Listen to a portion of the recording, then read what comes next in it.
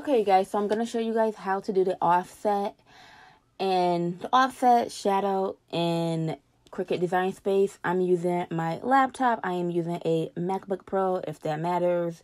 If it looks a little different than like a regular desktop, HP, or whatever, I'm using a MacBook Pro. I don't know if that matters. Probably not, but yeah. But pretty much, I'm going to show you guys how to do this. This right here, I did in Design Space right here. As you can see, what I'm talking about is, this is the regular text. And I use, in case anyone is wondering, I use Autumn and November. And you can find that on thefont.com. If you guys like a video on how to install fonts to your computer, I could do that as well for you. Just let me know. I'm willing to teach everybody the basics of stuff because I love helping people out. So that's why that's here. And I basically just moved them together, letter spacing, and I unwelded them and moved them together to get this up here. And then I just changed the color to red just so something could be vibrant for you guys to see. So now we're going to delete that because we don't need it. And basically, this is right here showing you guys what we're going to be making today. So I went from this with just this layer to this to having the offset shadow. Okay, so we don't need this anymore, so we could delete that as well. Okay, so what you are going to do is you are going to duplicate this layer. I find that I usually need about 10 layers, so we'll go and we will do that. First, I am going to backspace and I'm going to change this to black because we want the background to be black. And now we're going to go and just duplicate it about 10 times.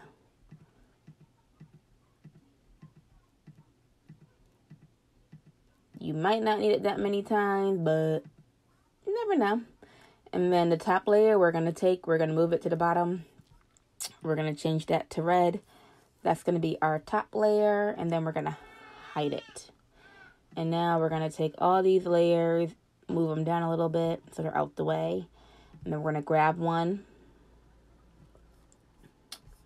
And we're going to place it. And then we're going to take our red layer and we're going to bring that up so we could see how to make the offset. So we're going to do that. As you can see, the black layer behind it is just a little off. And then we're going to take the next black layer and we're going to do the same thing. We're just going to take it and move it a little bit off. Just like that. And then you're going to take the next one and do the same thing. And you're just going to keep moving it. And what I like to do is I like to look at my ends here. See how the ends are round? You want to keep them round. You want to keep all your curves here round. So I kind of just try to align them up with that so I get a perfect round. Because see, if I put it like this, if I put it like this, there's going to be a gap up here around the L and a gap here like around the E, and then there's a big gap here. So I like to just, oh, boop, now I gotta find the layer. If you hit Control, on my MacBook, if I hit Control Z, it backspaces. So there we go. That's a little tip for you. So we're gonna take this, like I said, just move them a little bit up from one another. And if you do have some gaps, we could fix that at the end. As you can see, my E over here is not perfect. And then we're going to do the same thing. Just keep doing it. And moving it around. You get like an offset around your whole letter. And then I'm going to do one. We need one for the bottom because the bottom doesn't have anything. So we're going to go put it on the bottom like so. And I'm going to make sure it's kind of aligned over here. So now we're going to need another bottom. And we're going to fill it in over here. And now we have the basic outline of what we want, how thick we want it. And now what we're going to do, we're going to go in and we're going to fill in all these gaps. As you can see, there's a little gap here. It's a little uneven here. The R here. Especially the ends over here. As you can see, the E and the beginning of the C here, there's a big, like, it's not even. It doesn't look good. So we're going to go, and that's what we're going to do now. First, I'm going to try to get it as smooth as possible for the humps and stuff on the top of the L. Control Z, you guys, backspace if you move something.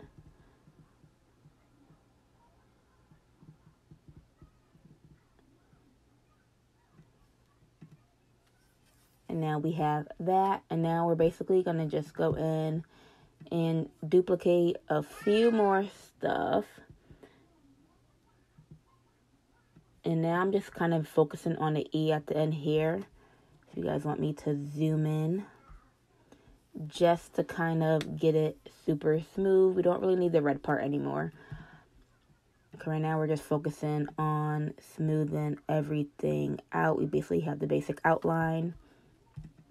So I'm just duplicating and moving it to make the N over here, if you can see what I'm doing, make this as smooth and not as bumpy as I can. You want it to be perfectly round so it looks good. And probably one more will do it.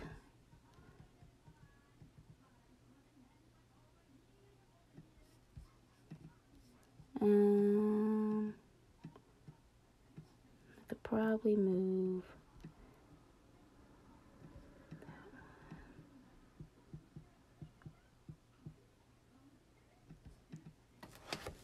So, like that. You might not get it perfect, but get it as perfect as you want to get it. As you can see, we could probably do a little bit over here with the E. Just make it a little smoother. And then we're going to duplicate it again. Come over here and just fill in the little gap. And I could probably fill one more in right there. So as you can see, it is time consuming. Like I said, it's not as easy as using an app and just doing it. But then you want to go through, see if you have any other spots. I personally will fill this in. I'm a perfectionist, but you don't have to. The little E here. Just like that. And go back, check over here, make sure that's all even. That's still even. Yeah, so it looks good to me. So now what you're going to do is you're going to go and find your top layer, which is the red layer. And you're going to make it visible again. And you're going to right click it. And you're going to go to center front. And that way we could see it. And now we are going to zoom out. So we can see the whole thing. And that's basically, you have your shadow now. So what we're going to do now, once you like it, everything's good for you, you're going to hide the red layer again. And you are going to select all of this. And then you're going to go down here and you're going to hit weld. What that's going to do is that's going to make it one piece. So if I do this, as you can see, it all moves because it's just one solid piece now. And then I'm going to unhide my red layer again, and I'm going to go and send it to the front. And then I'm going to place it where I want. And now you pretty much have your offset, your shadow, your drop shadow, whatever you want to call it. You have that, and you made it right in Design Space. Like I said, it's a little bit more time consuming, but you can do it. And once you do it a couple of times, it becomes super quick. I could probably do this in like not even like 1 or 2 minutes. I could do that.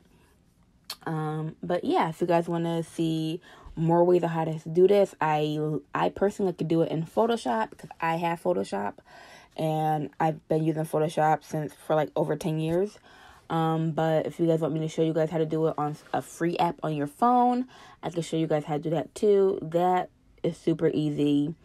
It's quicker than this process, honestly.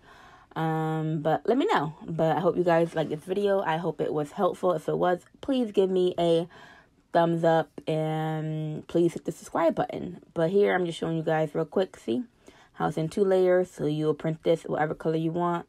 And then you'll print this one as whatever color you want as well. And you're all set. But again, thank you. Hope you guys like this video. Stay tuned for more little tips and tricks. And I will see you guys in my next one. Bye now.